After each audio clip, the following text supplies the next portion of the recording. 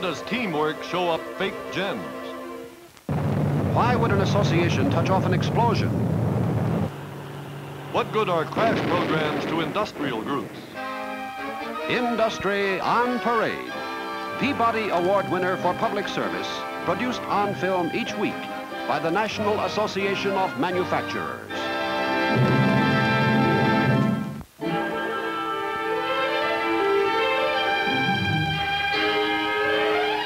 A housewife getting supper for her family? No, this is a scientific experiment in a test kitchen high up in a Manhattan skyscraper. Kitchen research aimed at finding new ways to use a crop that's in oversupply. In this case, the tomato crop. The results of such research, carefully studied by a board of experts of the Can Manufacturers Institute, on behalf of its members and, of course, the consumer, are new exciting recipes involving the use of tomatoes whose increased consumption will be good for all concerned.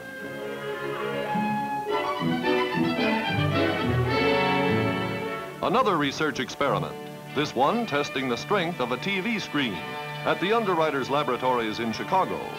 Here, every day, products of all kinds are tortured under conditions far more severe than they'll ever encounter in actual use. Not only must the set function safely under normal conditions, but even when parts are disconnected, misplaced, or worn out. Heaters as well as TV sets, and that delicious stew we saw a moment ago. All are fair game for the countless experiments performed every day by industrial associations. This is a report on how and why it's done. Work undertaken by groups of companies for the mutual benefit of all their members and of the public they serve. Here, electrical cords are twisted and untwisted 3,000 times. And here, a roofing material is tested for fire resistance. One of some 400,000 products examined by the laboratories since their establishment by the National Board of Fire Underwriters, which still supports their fight against everyday hazards.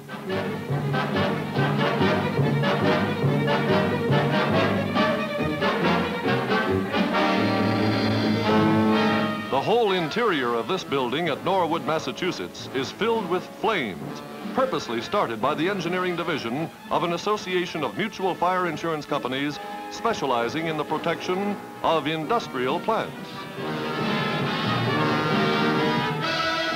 Raging infernos like this one are part of the everyday routine at the factory mutual laboratories, where experts constantly seek better ways to prevent big fire losses.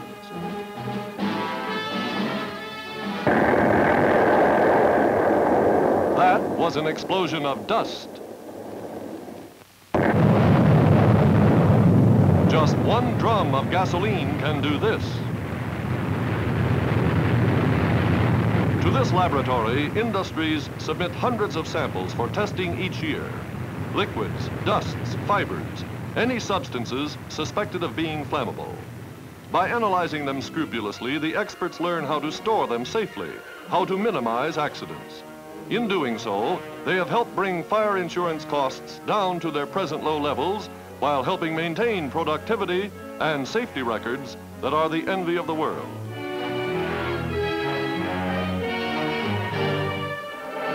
Most of the members of the Western Pine Association are companies too small to conduct extensive research individually. But working together, they've achieved some remarkable results, like the wood finish that swells up when a flame strikes it, to provide its own protective insulation. When he cuts away the insulation, we see that the wood underneath has remained unaffected.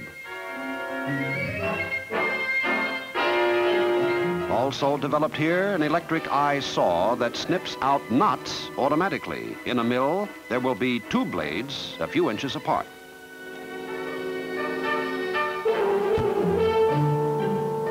Scientific knowledge about the shrinkage characteristics of various woods is the subject of inquiry here in a project sponsored by the National Association of Furniture Manufacturers. It's part of the Wood Technology Laboratory of the University of Michigan. Want to find out just how strong a certain piece of wood may be? They're equipped to get the answer.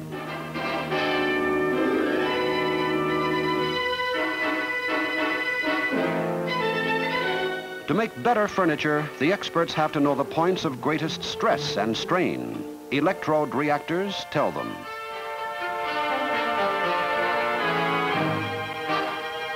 Wood is scrutinized here in Appleton, Wisconsin, too, along with every other material, process, and technique used in the manufacture of paper. This scientist is trying to determine precisely how waste chemicals can be safely disposed of in a river for the benefit of the fish. Results are available to all firms supporting the Institute of Paper Chemistry, where 50 graduate scientists concentrate on experiments like those that have helped the paper industry achieve such remarkable advances over the years. How? Well, through experiments like this one, for example, involving a pliofilm tent in which samples are subjected to 85% humidity for long periods. The analysis that follows is a valuable aid in devising new products with greater resistance to moisture. Analysis can get pretty rough at times, as when the boxes from the humidity tent are placed in a big tumble tester. But it's torture with a purpose.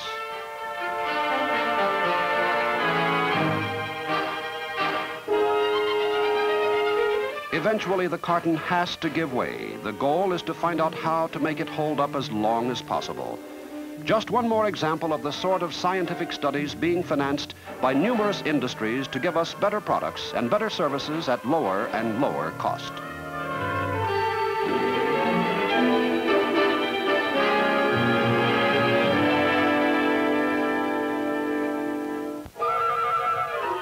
In Los Angeles, the Gemological Institute of America is another case in point.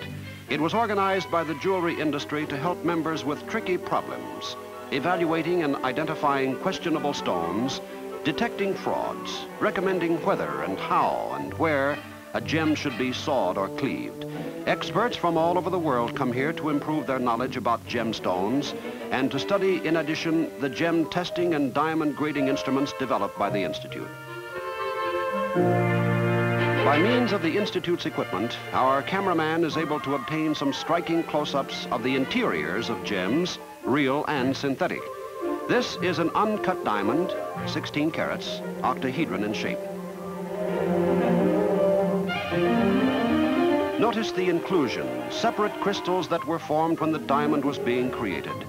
Now they're going to show us how a stone that looks like a large, beautiful emerald is proven to be a fake. First, it's checked on the refractometer, which reveals whether the stone bends light waves as a genuine stone would. But to really show it up, submerge the so-called emerald in liquid. And we find it was really made up of two colorless pieces of stone, joined by a colored cement that made it look deep green when viewed from above.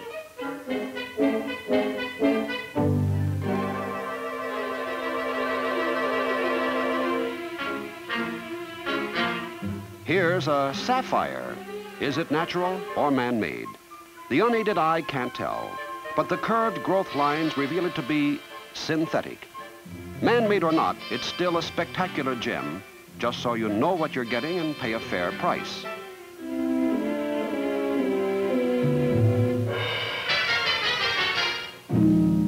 Now, a natural sapphire. See how the growth lines are straight and formed in a hexagonal pattern?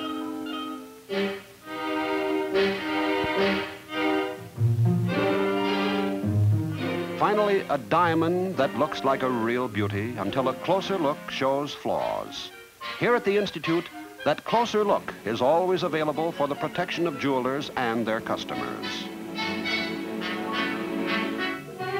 More prosaic, but just as important to more people, is the work in progress at this research center. To the American Institute of Laundering here at Joliet, Illinois, come garments from all parts of the country for rigorous tests to determine their washability. First, each one is measured carefully so it can be checked later to determine shrinkage.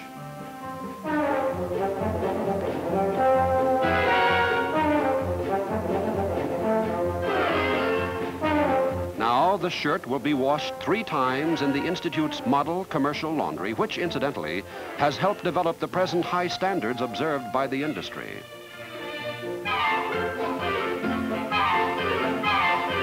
For scientific accuracy, all fabrics of a particular type must be washed exactly alike. same kind of soap, same amount, same water temperature, and so on. So widely admired are the facilities that the National Institute of Dry Cleaning also uses them to study the washability of new fabric finishes, which are applied and renewed by dry cleaners.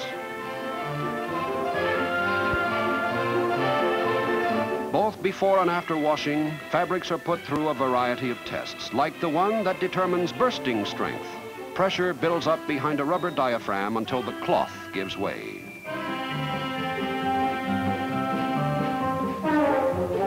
Swatches are tested for resistance to fading in sunlight by a device called the fadometer. 40 hours under the carbon arc light inside equal 2 years of sunlight. It's one of the many tests a fabric must pass before it gets the Institute's approval, one of the many ways in which research by industrial groups works to protect the American consumer.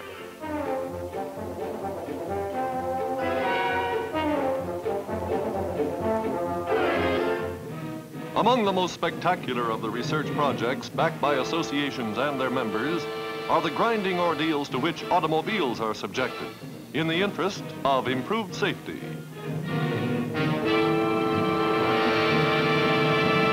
Specially built tracks and highways serve as laboratories for the scores of continuing experiments that have been supported over the years by the Automobile Manufacturers Association. For 5 consecutive years, the association's grants for such projects have topped $1 million a year. Every scientifically arranged crack-up yields valuable information that may help save a life.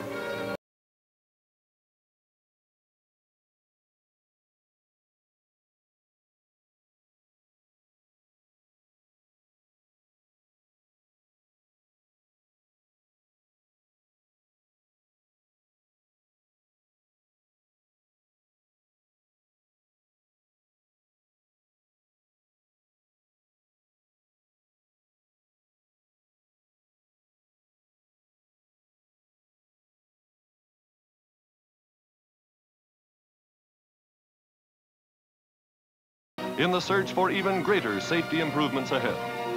Among the many organizations aided by the Auto Manufacturers Association, the Automotive Safety Foundation has received more than $10 million from the motor vehicle industry since 1937. Since that date, the nation's traffic fatality rate has been reduced by 60%, down from 15 deaths to less than 6 per 100 million miles. Yet another example of the great public benefits derived from groups of firms who pool their resources in research for the common good.